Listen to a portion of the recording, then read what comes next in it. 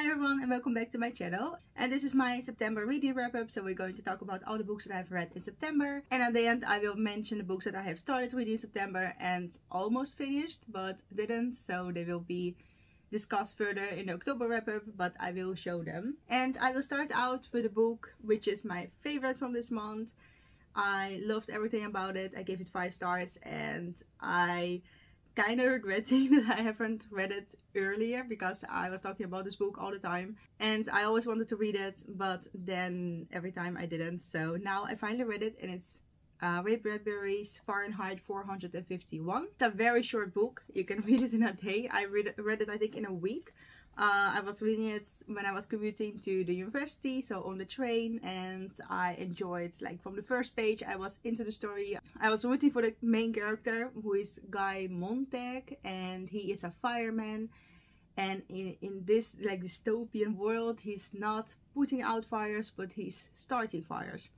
So he and his crew, from the fire department, they are being, like, alarmed by older people in the city if someone is probably having books, and they are going to the house, and if they find books they will set the house on fire because books are illegal in this dystopian world. So that is a very interesting concept. I think it's quite original. Firemen that start fires, and it's also discussed in this book, like how did this happen? Has it always been this way, or was it different? And that's like questions that our protagonist in here starts to think about. And you're hearing the bells from the church. But he really starts to question his life and his choices and the society that he lives in after meeting this girl that starts to ask all these difficult questions that he cannot answer but has to reflect on it himself. We'll wait till the bells are over. So, okay, that took quite a long time, but we're back. So he questions his own life, and actually throughout the book his life is kind of falling apart. He has problems with his wife, he has problems with his work, he doesn't feel connected with the people around him, and he's questioning if the way the society is going, the way they're living, if it's like the right way, and he's leaning towards, of course, that it's not. There are a lot of situations that happen around him that even start more of a discussion in his mind, and eventually it's a choice for him if he would like to act on it or if he is going to live the way he's living. Yeah, the girl plays an important role in it, but there are other characters that inspire him, of course. So it's a very interesting book with a lot of interesting ideas in it. One of the ideas that really stood out to me: the majority, like, of a society decides which way the society will go. So it's not the politics exactly that is, like, making rules and trying to force people to be a certain way or to act a certain way. The society is, they manipulate, and the society doesn't do anything about it and kind of accepts it, and then it goes into worse and worse and worse, and eventually people forget how life was before all those things happen. So there's here one sentence that I underlined about this. They talk about the captain of the fire department, who is the boss of our protagonist.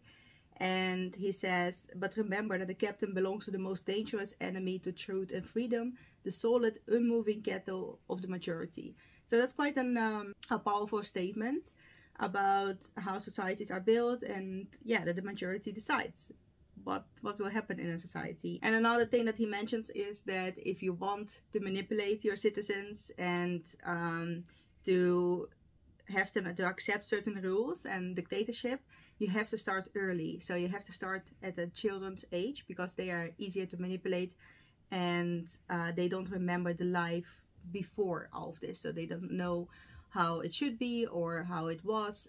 You can just start from the beginning, from their lives, take them away from their parents as soon as possible, and manipulate them to trust the politics or your system or whatever you want to indoctrinate upon them. But yeah, you want to start as early as possible, and that's also what's happening here. People give away their children, like, at a very early age, almost after giving birth, and they're in school the whole day, and they actually not really communicating with each other or learning something interesting. They're just there to spend their time and do as little as possible, and even I think watch television, and doing as less communicating as possible. And then the last thing that I underlined that I thought was also an interesting concept.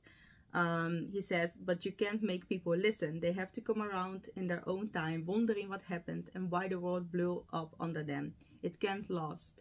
So it can't last the way the society is functioning, but you have to wait until the majority understands this and decides to act upon them. You cannot just change people's mind by itself, especially when the manipulation has been going on for years and years. So you have to wait on the majority. And in the end of the book, we see how it will end, of course, for the society. And it's a kind of an open ending, so we don't know how life will progress further and what the majority will decide in the end, like all the societies, the rest of the world. So it's a very open ending, but there are a lot of ideas in here that are nice to reflect upon, and it's just a very suspenseful story. I like the main character, that he's actually a villain because he's hurting people, but he's doing that because of his job, and then he starts to, of course, change as a person. So we have a very nice character development and improvement, you might say. I think I'm going to reread it probably next year, just to it's short show, just to see all of my notes and to experience the story again. I like rereading, but I hardly have the time, especially with longer books, but I think this one shouldn't be a problem to reread. And then I was still in this dystopian and critique on the society kind of vibe, so I also read Animal Farm. This is also a book that I wanted to read for a long time, and I actually started reading it, but then stopped at like page 40 a couple of years ago, and now I read it from the beginning until the end, and I gave this one 4 stars. It was not as good as Fahrenheit, but I did enjoy it. And this story is not like a dystopian story, I think. It's not talking about the future per se. It could happen in any time, or it couldn't happen. But it's more like a critique on revolution and again on societies. And as I understand, George Orwell was inspired by the Russian Revolution when he was writing this one, and it is about the Russian Revolution, only we're like in an animal farm, and it's a revolution of animals against the owner of the farm, a human, and actually at the end against all like humans. And the inspiration was the Russian Revolution. However, you can fit this one to any kind of revolution and it still be kind of accurate, I think. I think the essence of the story is that a revolution is started because people are oppressed, of course, but also because they feel like, well, we can change now something, this is the moment, and we're not living the best of our lives, we're oppressed, we want to do something, and we're going to seize this moment and do something about it. And then, of course, someone has to take the leading role. Someone has to be the leader of this new society, of this new movement. And there is an end of the old society, of the old paradigm. So there's just new ideas that are brought up, new ideologies that have to build this new society. So the animals in the story, they start out with exiling the owner of the farm, Mr. Jones. He got scared, he ran away, and they now have the farm, which is great, of course, but someone should take the lead in it. So we have the pigs, they are smarter than the older animals, and they take the lead and start to build up this like animalism, they call it, the animal society and the animal ideology, and humans are bad and this farm is for them, but they also want to inspire other farms around them to start this revolution as well. So they have all these ideas, they have their fight song, like the song of that society that they sing every day, and they raise their own flag and everything, and they feel like really proud about their achievements. And then we realize that not a lot has changed. Still the animals have less and less to eat. Like the first months everything is fine, and they're still in this hype of, yeah, we have our own rules, our own farm, it's all going well. But then the winter comes, things get harder, they have all of the things that they have to do to keep surviving. And some of the animals, like the pigs, for example, they are living still better than the other animals. They choose to isolate themselves from the other animals and feel more powerful, feel more entitled to certain things, to certain food items or to certain housing. So throughout the book we see that the society is also falling apart, but the essence is that especially newer animals, like the children animals, they don't know how life was before. So they're accepting this new form of life and they thinking that this is better than it was before, because they hear all of those horrible tales about how life was with Mr. Jones, how he would oppress them and beat them and they would be hungry, and they are scared of Mr. Jones coming back. And certainly nothing could be worse than that, right? So they're accepting their new way of life because they don't want Mr. Jones to return. And that kind of argument takes away their power to discuss the problems in their current society.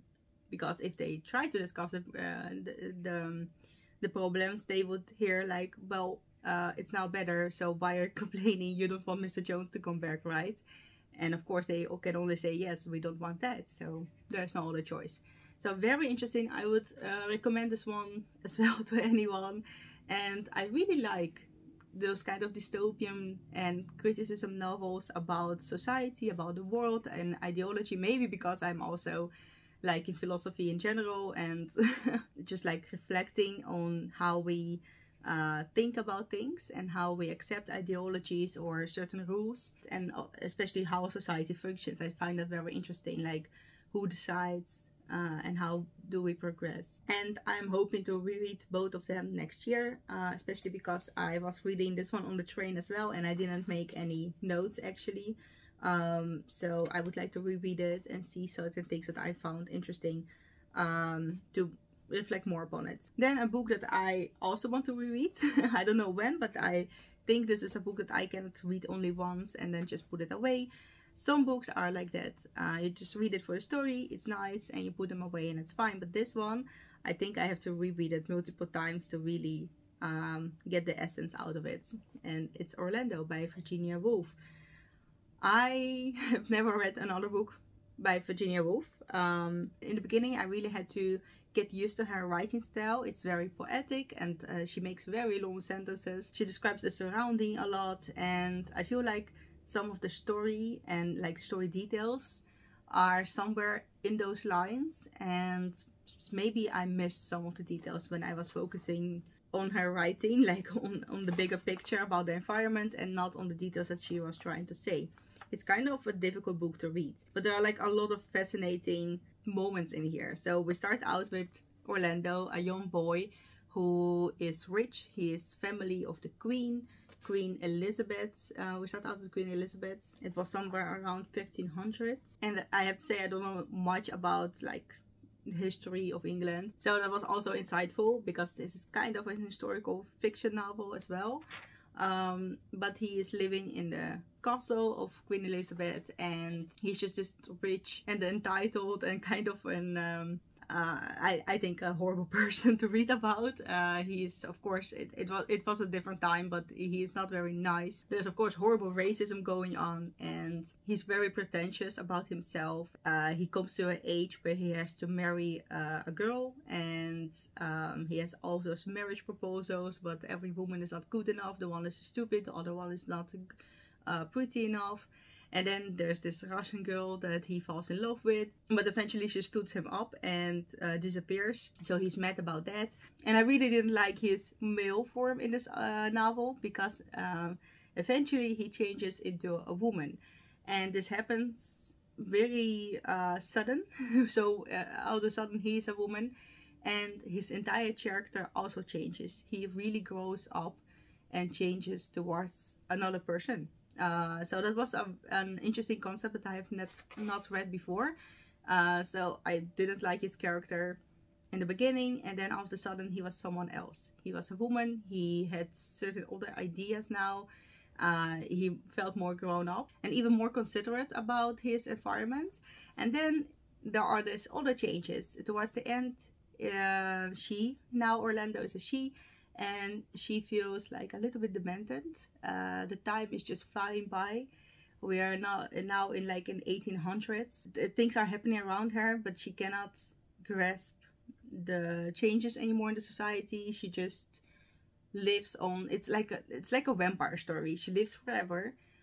She sees all things change around her, but she's not present in the time anymore. Everything just flies by, and a lot of the dialogue in here is with herself about the memories from the past, and she's living in like multiple time lapses, time settings at the same time. So that was very difficult to read, and I had to reread some passages like a couple of times to see like where we at in the time frame, and also what she's talking about. There are a lot of things that I already underlined, so I kind of looking forward to go back into this book and see what my ideas were in the beginning and then the end. And this is this kind of book that you start out with a certain character and a certain setting in a story, and then you end somewhere entirely different with a different character in a different setting. For me, that was like a very original concept. And also I have read a little bit about Virginia Woolf and understand that she was a pioneer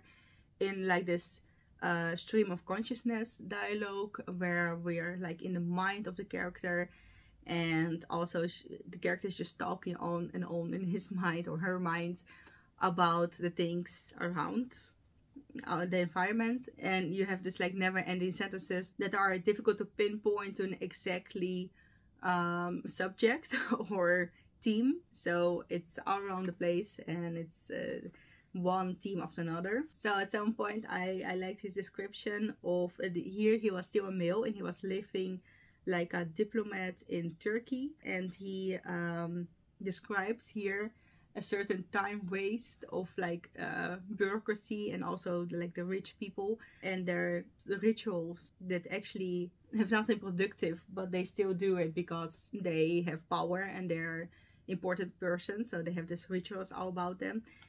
For example, that he's like a diplomat and he has to visit other diplomats and of ambassadors, and there are like all of these doors that he has to pass and all of this small talk that he has to do before he arrives with the ambassador, and he cannot discuss any political or actually important stuff with the ambassador but only the weather or something. He says here it was only permissible to compare Constantinople as a place of residence with London, and the ambassador naturally said that he preferred Constantinople, and his host naturally said, though they had not seen it, that they preferred London. So they both lied, and they had to like give the other person the idea that they respect or like the city of that other person, and they had to do that every time that they meet, even though this doesn't add any productivity or meaning whatsoever.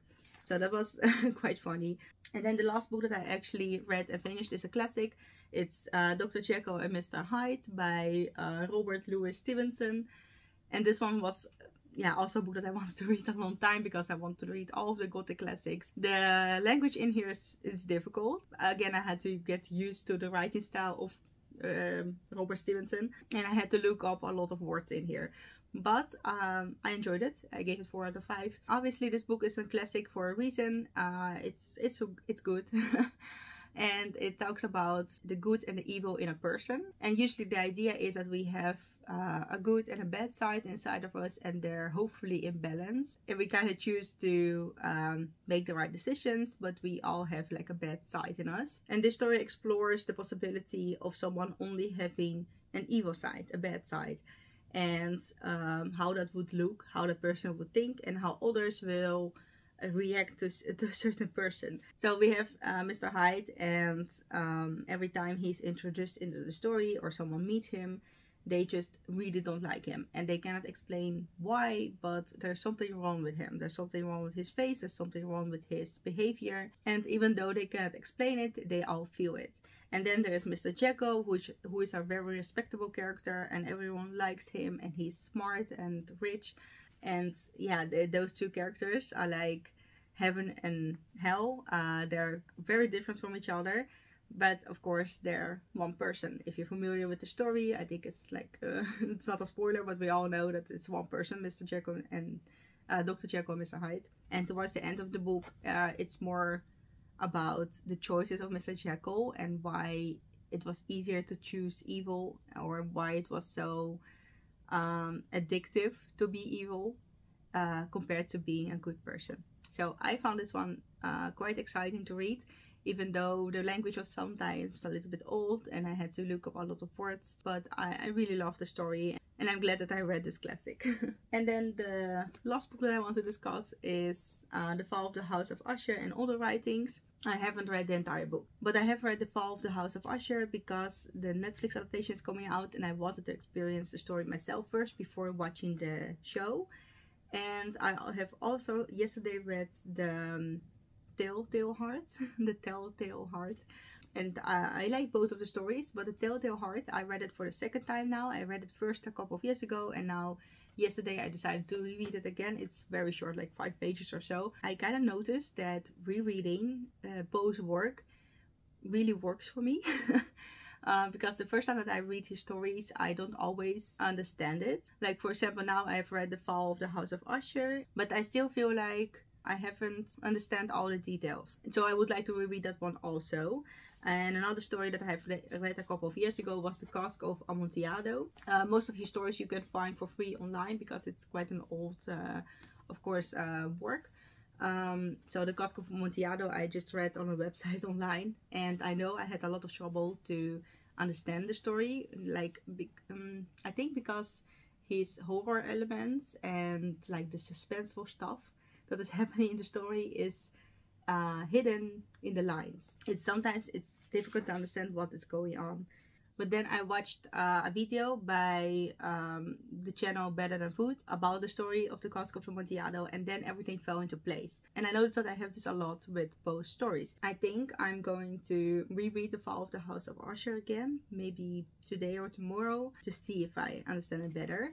But the Telltale Heart in here, I love it. It's a really good story, so I would recommend that one. And then the books that I have started reading in September, but haven't finished them. And obviously I'm going to discuss them in my October wrap-up, so I'm not going to go into details, but I will just mention them. Northanger Abbey by Jane Austen. This one I'm also reading on the train now. But it's a Gothic novel about like the irony, I think, of reading Gothic novels. So we're following Catherine, who is into reading horror and like ghost stories, and she has this friend that she discusses these things with, and for now it's like a coming of age story of Catherine and her introduction into the society, but it's funny, it's interesting. Then I started reading Holly by Stephen King, his newer book. I think I'm going to make a review about this one. I have a lot of things to say. It's so far it's an interesting story, but there are some things that I don't like about this book, so I'm going to discuss it further. But yeah, it is a very beautiful cover though. And then the last book is Alice in Wonderland. I always wanted to read this one completely. I have read fragments in my lifetime. I love the fairy tale. I have seen like the Disney adaptation 100 times, but I wanted to read the entire story. And I had the hope to finish this story in September, but I started reading it yesterday, on the 30th of September. And I didn't finish it in one day. So it's going to be in my October wrap-up. I read half of the book, so now only like 40 pages are left. Yeah, and so far this is it. Thank you for watching, and let me know what is your favorite book of September, and I will see you next time. Goodbye.